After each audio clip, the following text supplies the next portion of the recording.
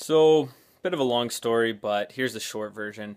I got into a bit of an argument inside the club, got into a bit of a scuffle, bouncers broke us apart, threw me out back by myself, let the other person who I got into the scuffle with out the front.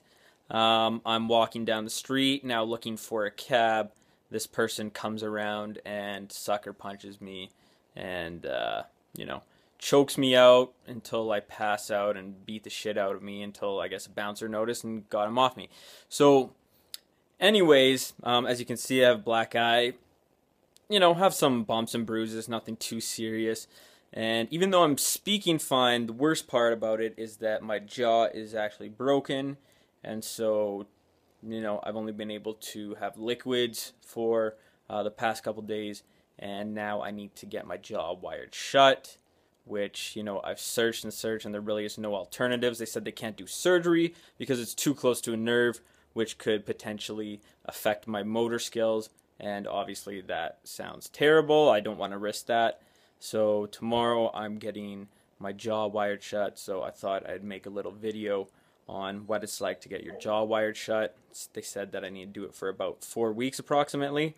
So I'm just going to document, what I'm eating, kind of, how much weight I'm losing, the progress with my jaw, and things like that. So other people who need to go through similar experiences, maybe they can watch this video and hopefully it will help them out. So anyways, really dreading getting this jaw wired shut tomorrow, but I don't really have a choice at this point. So I guess I'll talk to you guys in a bit after I get it wired shut tomorrow and let you know how it feels. I'm doing the local anesthetic. I'm not doing the general anesthetic, and so general anesthetic is when they put you out completely and they just knock you out and you wake up.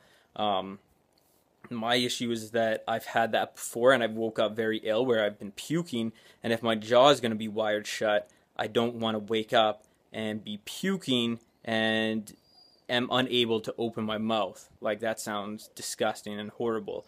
So I'm going to do local anesthetic where they're going to freeze my gums and teeth and whatnot, and I'm hoping that it isn't that painful, but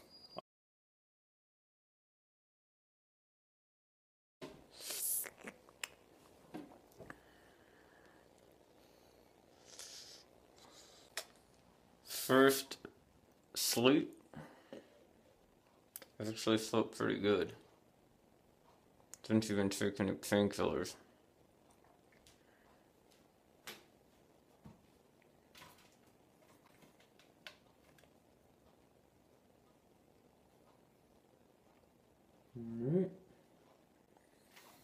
Already down a couple pounds, but it's because I haven't been eating at all, really the past week.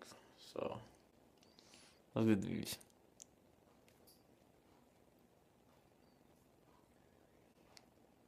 Right through the gums. Right through the fucking gums. If you do this, go to sleep for it. Don't do the local anesthetic, do the general. Well, I made the mistake of doing local.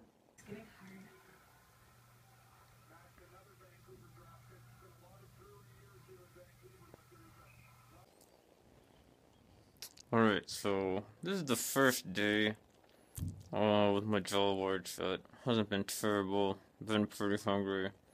Haven't really been eating solids anyways though. So I stocked up on a bunch of these. Boost and Ensure. Got a bunch of these. Got some juice. Got some chocolate milk. Some juice. V8. Unfortunately, you're not supposed to be drinking, because I could definitely use a drink for this shit. And as you can see, I had some soup. Something got stuck in the bands there, so you really got to strain the soup to make sure you get all the spices out. Yeah, not in a ton of pain. Actually, haven't needed to use any of the painkillers yet. Been using the anti-inflammatories though, and they seem to have been working pretty good. So, they gave me numerous syringes, but I found out that I can just drink like this.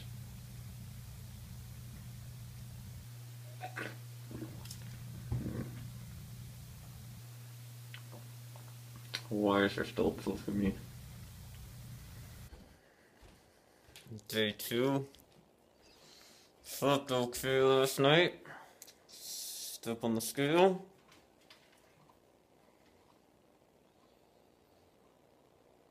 160. 160. When I first broke my jaw about a week ago, it was 165. I'm already down 5 pounds. So, and I've only had these on for 2 days, so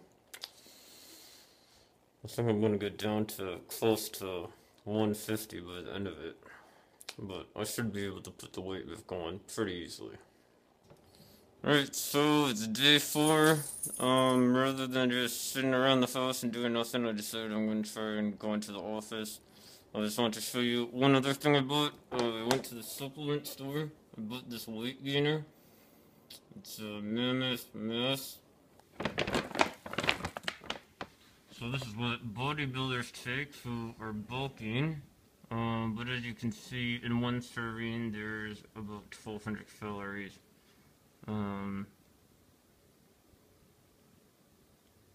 So 4 scoops is 320 grams, 2 scoops is 625 grams. 4 scoops is a lot. So I'm probably just gonna take 2 scoops, but just one more thing to help me try and maintain my weight.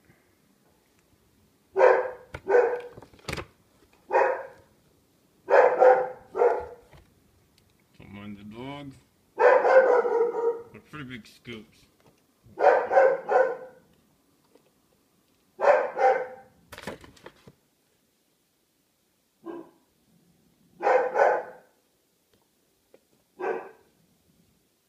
I usually do about 3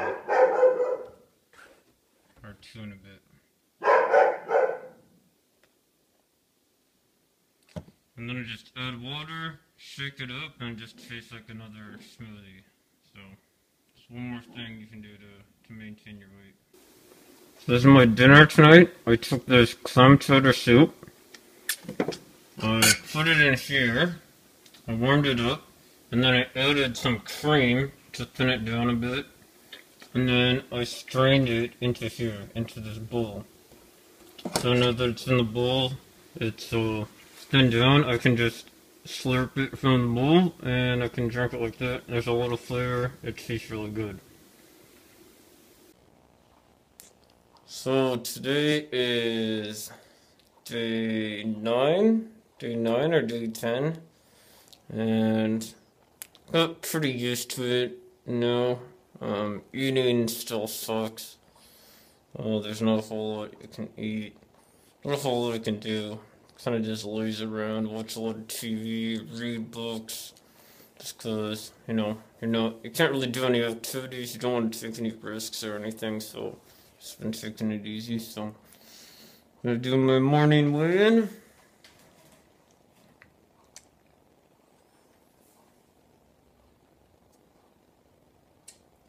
So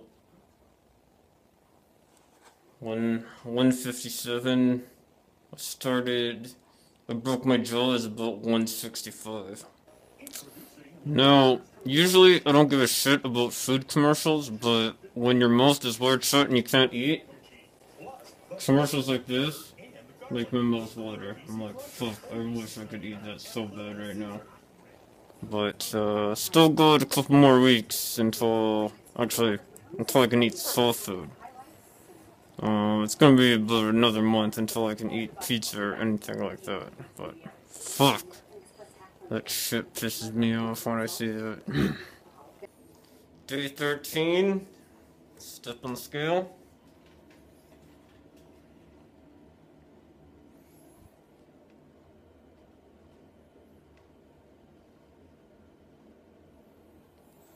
$155.8, almost down 10 pounds since I broke my jaw. So, I wonder how much more weight I'll lose. So I just went to the doctors for my 2-week checkup. Said everything looked good, everything's on track. So in 2 weeks I should be getting my elastics off, and then a week or two after that, they'll take the actual wires off. So in 2 weeks, you can start eating soft food. So I'm really excited for that.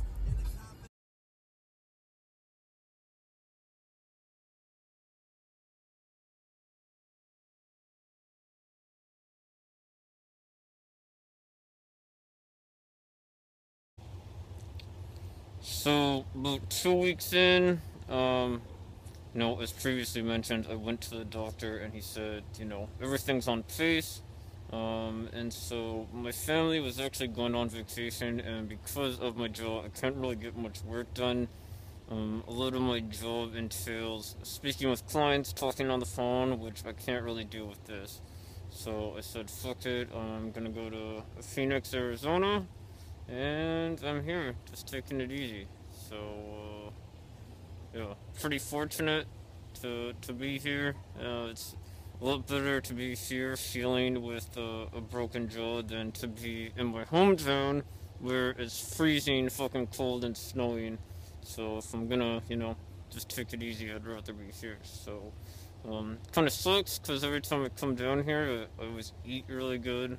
I really want to go to In-N-Out, but what can you do?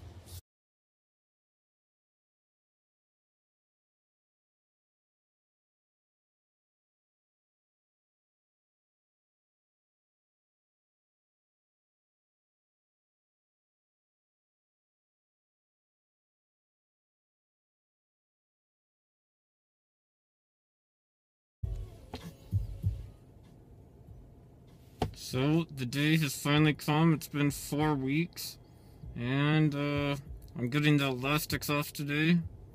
The wires are staying in for another couple weeks, but I'm getting the elastics off today, and I can start eating soft food. So thank God. I'm really excited to get these off and finally begin eating some real food again. So looking forward to it.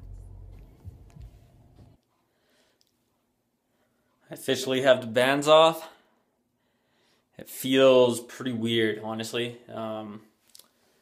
Like my muscles are still very tight, and even the side that isn't broken, it hurts to open. I think it's going to take a bit of time for me to get adjusted to this. Anyways, I still have these bars on for another 2 weeks, just in case everything isn't fixed properly and I have to get it shut again, which I'm praying doesn't happen because that was fucking horrible. So yeah, now I can start eating soft foods. It's gonna take a bit of time for my muscles to kind of wake up, but jaw feels pretty good. Still feels a bit tender where it's broken here, but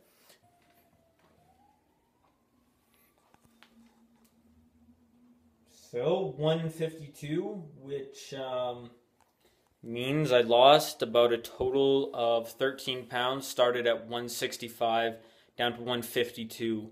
And I'll still probably continue to lose a bit more weight because I'm on soft foods now.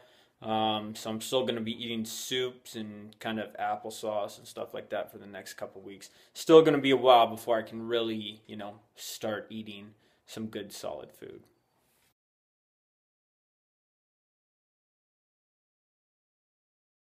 So the time has finally come to get these bars off. Hopefully, going to the doctors this afternoon. They're gonna take a look at my jaw. Jaw doesn't feel 100%. Feels pretty good though. I think it's definitely improved since I got it unwired. So, anyways, going there this afternoon. I'm sure they'll take another X-ray. Hopefully everything looks good, and hopefully I get these bars off and I can finally move on. Because honestly, even having these bars in, they're fucking annoying. Like, they're always poking at my gums. Food's always getting caught in them. And, it looks like I have braces or something. So, here's hoping. I'll let you guys know after I go see the doctor. It's off. My face is still frozen, so I can't really move it right now. But they're off. It's kind of weird. They didn't even take an X-ray. They literally just got me in there, froze my mouth, and took the wires off. So thank God that's over with. They did take an X-ray after, so if something's wrong, I guess I'll hear from them after. But it's kind of hard to talk right now with my mouth frozen. So I officially have the wires off my gums, and you know, I'm not 100%, but my jaw feels pretty good. I'm eating, been able to eat most foods. I actually went to a steakhouse last night, celebrating my dad's retirement, but I didn't get steak, but I had prime rib, and it went down pretty well. You know, I just cut it small enough, and try not to eat anything too tough right now, but you know, that just shows kind of the progression that I've made, that I'm able to eat, you know, some tougher meat right now. So yeah, overall, not a fun situation. Wouldn't suggest it. If this is something that you need to go through, you know, it sucks, but it's not the worst thing in the world. Unfortunately, you just kind of got to suck it up. Like when they told me that I had to get my jaw wired shut, I was looking online to see if there was any alternative ways to do things. You know, I thought maybe I could just try and keep my jaw shut, but honestly, I don't think that would have been a good decision. Your jaw is obviously a very important bone, and you want to make sure that you take care of it. So yeah, you know, like the month or month and a half is gonna suck, but I mean, you got to do what you got to do in order for it to heal properly. So yeah, I mean, when they told me that I had to get it wired shut, they gave me two options basically. They said that I could have a local anesthetic or a general anesthetic to get the bars put into my gum. And so the local anesthetic is when you stay awake and they just freeze your mouth. The general anesthetic is when they put you to sleep. And so I didn't want to do the general anesthetic because I got general anesthetic when I got my molars removed and I woke up and I was puking. And so I thought, well, if my jaw is going to be wired shut, I can't open my mouth. I don't want to wake up and be having to puke when I can't open my mouth. So I chose to do the local anesthetic. It wasn't great. It was an uncomfortable situation. It wasn't painful, but it's just uncomfortable. You know, you're watching the doctor operate on you. They freeze you, so they put these big needles into your gums. And so, you know, even seeing that's a bit intimidating. I was just trying to keep my eyes shut, but you know, they do that. Then your entire mouth goes numb, which is a bit of a weird sensation. And then, yeah, they just start going to town and, yeah, putting these bars kind of in and out of your teeth, which sounds pretty gross. And I mean, it is, but surprisingly, it didn't hurt. And I was worried that once, you know, the freezing wore off, that I was going to be in a lot of pain, but thankfully, you know, I really wasn't. Like, they gave me a lot of painkillers. They gave me some liquid codeine because obviously I can't swallow pills, so they gave me liquid codeine as a painkiller, but honestly, I really didn't even need it. I had a little bit just because I wanted to take some liquid codeine, but honestly, like, I wasn't in pain. I slept well the first night. And just to backtrack a bit, the procedure to put them on took about 45 minutes. So, you know, you're just kind of sitting there. My hands were sweating, obviously uncomfortable situation, but took about 45 minutes. So, yeah, getting them on, you know, it sucks. But, you know, once they're on, I wasn't really in pain. So, then once, you know, they were on, the next kind of month sucked because I couldn't eat, especially, you know, for my job. I need to talk a lot. I need to be on the phone a lot, which I wasn't able to do. Obviously when my jaw was wired shut. So, you know, it was detrimental in that respect, but, you know, eating wise, it also sucked, but I just ate a lot of soups. I obviously went for more of like the creamier soups, like the clam chowder soup or the cream of broccoli soup, things like that, just because they were a bit more filling. Do that, I'd get a lot of boosts, a lot of Ensures. And by the way, one thing to note is I would put everything at room temperature. So like usually I like to obviously have juices and stuff cold, but because you're sucking everything through your teeth, I mean, I personally have sensitive teeth, so I ended up having to, you know, just leave everything out because I wanted to be at room temperature, so it wasn't, you know, painful when I sipped it back. So yeah, keep everything at room temperature. Obviously soup doesn't matter if it's warm, but I just don't want things to be cold. So you know, lots of soups, make sure you blend it, make sure you strain it, and Wait, let me show the strainer. Get yourself one of these strainers, these very fine strainers, because you know, at first I was using kind of the strainers with the larger hole, something I would use to strain pasta, and there would just be way too big of pieces that would get stuck in my teeth, and it was just, you know, it's frustrating getting shit stuck in your teeth all the time. So make sure to get one of these. You know, I bought a 3-pack, and there's obviously ones that were bigger than this one, but yeah, make sure you get a fine strainer. Make sure you keep your teeth nice and clean. Obviously, things are gonna get messy in there. It's gonna get gross. Your breath is gonna stink. It didn't matter what I did to my teeth. My breath smelled like shit for the entire month. So make sure you brush your teeth. Make sure you use mouthwash. Make sure you get, I got these little brushes that I was able to use to kind of poke food out of and whatnot. I'm gonna upload a separate video that explains how to brush your teeth when your jaw is wired shut. So if that's of interest to you, go check it out. So, you know, but after the month of not eating, you know, it wasn't so bad. Once they unwired it, they took the elastics off.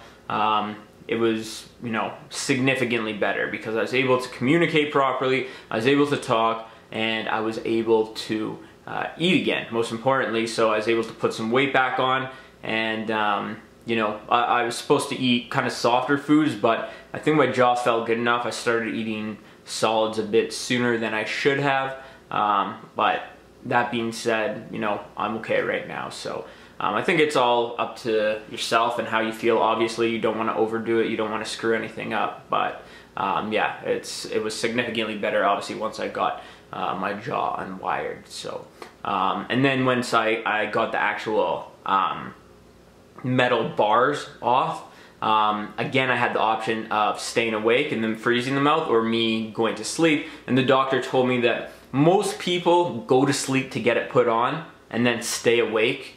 He said that, you know, I was a bit of a unique case where I actually stayed awake to get them put on.